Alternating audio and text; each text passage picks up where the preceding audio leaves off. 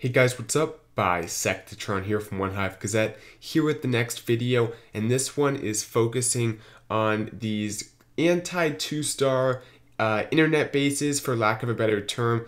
Internet bases might not describe them very well, but they are these common bases you see that really aren't anti-3-star caliber. They're not what you're going to see in the CWL type wars, but depending on the clan you're in, you guys may see these more than you do anti-3-star bases. They are these common anti-2-star layouts at Town Hall 9 and Town Hall 10. And in this video, I'm going to be talking about the important things to do when attacking these bases and kind of the key to success for getting the 3-star on these types of bases. So we're going to start with one Town Hall 10v10, and then we'll take a look at two 9v9s to give you guys the full picture of how to take out these bases, because nothing's more frustrating than spending a lot of time on anti-3-star bases and having some success there, then attacking one of these bases, no offense to them really, but attacking one of these bases that really isn't as good of a layout and just failing at it. So the key to these bases, just to kind of be straightforward about it, is going to be controlling the middle. You want to be careful about, first of all, being fancy. There's no need to be fancy in these types of bases. Don't get caught up in trying to use dragons or a really elaborate queen charge unless the base is obviously calling for it. But that shouldn't be the first thing you're thinking. You should be looking to use a standard golem-based kill squad attack with hogs or Laloon on the back end of the base. And that'll do the job about 90% of the time for these types of bases. The reason you want to control the middle with a kill squad is because the one thing these bases tend to have going for them, this Town Hall 10 base, not quite as much as some others, but oftentimes they have a pretty powerful core because they tend to pack in like a bunch of Teslas. If it's a Town Hall 10, the Inferno Towers, Giant Bombs, they tend to really pack the core full of difficult things. So you want to be careful about sending hogs or loons through the middle of these bases, because oftentimes that's the most dangerous area on these anti-2-star type bases by that Town Hall. So you're often better off bringing a little bit of a bigger kill squad, 2 to 3 golems. Really try to control the middle with your heroes, with wizards, whatever else you can bring in your kill squad, possibly bowlers, and then using a medium-sized hog or Laloon on the back end of the base. The biggest mistake is using a very small kill squad and trying to just hog the rest. That can work depending on what type of internet anti-2-star type base it is.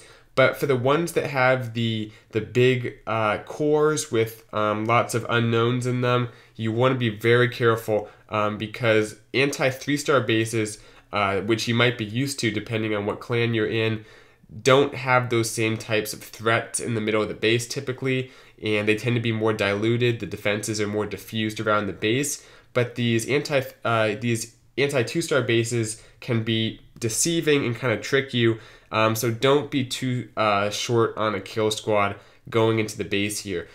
This next one is 7, and he is coming at this base with a 2 golem attack, Laloon here. And if you have lower level heroes, which you very well might, especially if you're facing these types of bases, just bring extra wizards, bring some Valks, bring some more stuff in your kill squad. You can check out my video on lower level heroes for more information. I think just a few weeks back I made a pretty exhaustive video about how to attack with lower level heroes. So you can check that out for more information. But not only is it all of the defenses in the core, because this base only has the 2 expos, the bomb tower, the hero altars, but really the base is so compact, typically these anti-2-star bases, especially the Town Hall 9 ones and even the Town Hall 10 ones, that you want to use somewhat of a big kill squad to get in there and break up the base, because Laloon, hogs, they don't work well against a huge blob of a base with everything really compact.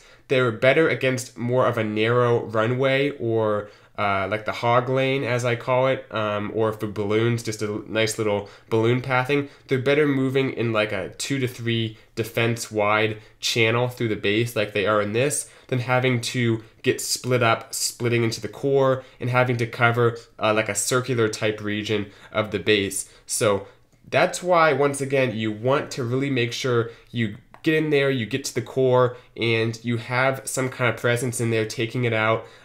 Typically going to be a golem-based kill squad. It's the most simple, it's the easiest, and it'll work. But not only for the damage, but also just to make the pathing easier for your defensive targeting troops. Because once again, you are going to be using either Laloon or Hogs on quite a few of these bases. Be careful about using some of the new meta troops like Miners or Witches or something like that. Because on these bases that are a little bit almost older in their design, you want to use the old but good attack strategies. They're typically the golem-based defense targeting on the back end, like the Laloon and the Hog are. So one more attack for you guys to take a look at here. This is like a Town Hall 9.5, but basically a Town Hall 9 still. Not even a max Town Hall 9, really has some a few lower defenses actually, or those new defenses. I don't know. Yeah, maybe those are new defenses that were just built. But anyway, it doesn't really matter. This next one here is a 3 golem base attack, has the heroes, has the bowlers.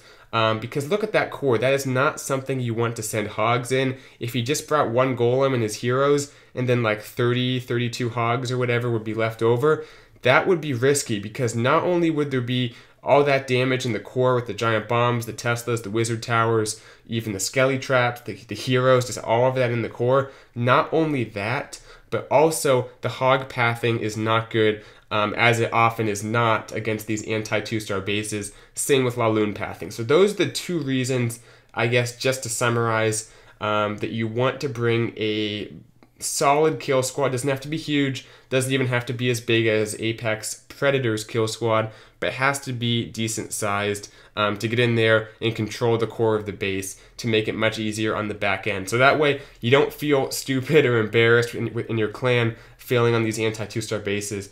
You can take them out with ease and then focus your attention more when you face an anti-3-star base. So, shout out to OneHive Alpha. These attacks were from a OneHive Alpha war. Just stopped by to get some attacks. They're doing great. And yeah, I'm planning on a recruiting video to come out soon to give you guys way more information about the clan family. That should be out sometime soon. So, you guys will get much more information if you're interested. And that is it for this video though. Thanks for watching and good luck against these anti-2-star bases. Hopefully you won't need it, but if you need more luck, here it is. Good luck. Thanks for watching. See you guys later. Bisectatron out.